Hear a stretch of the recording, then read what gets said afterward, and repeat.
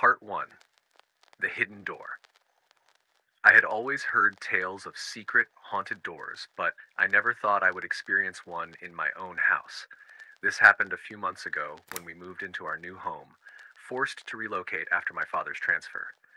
Some of the locals in the area warned us that there was something strange about the house, but in reality, we couldn't afford any other place, so we brushed off their warnings as mere superstition. I never imagined that anything like what happened could actually occur. Our new life began in this house, and at first everything seemed normal. My mom, dad, and I settled in, and I had just started at my new school. We were living a good life, or so I thought. But then, a few days later, things began to change. One evening, my mom and dad had to attend a party at my dad's office. They were going to be out late, so I was left home alone.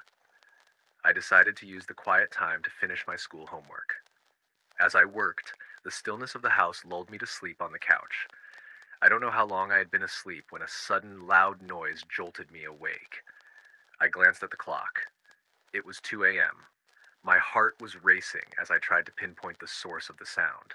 It seemed to be coming from the kitchen, but when I listened more closely, I realized it was coming from a room I had never noticed before. The storeroom. I was shocked because I could have sworn that there was no such room in our house. I had never seen it before, and its existence felt completely wrong, as if it had appeared out of nowhere.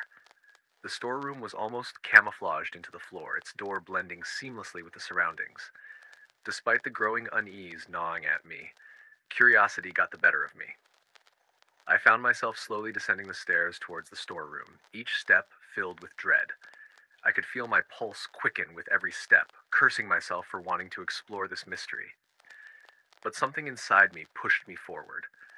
When I finally reached the door, I hesitated, but the same strange noise echoed from within, compelling me to open it. The door creaked ominously as I pushed it open, revealing nothing but complete darkness. My hands trembled as I fumbled for the light switch, my breath catching in my throat.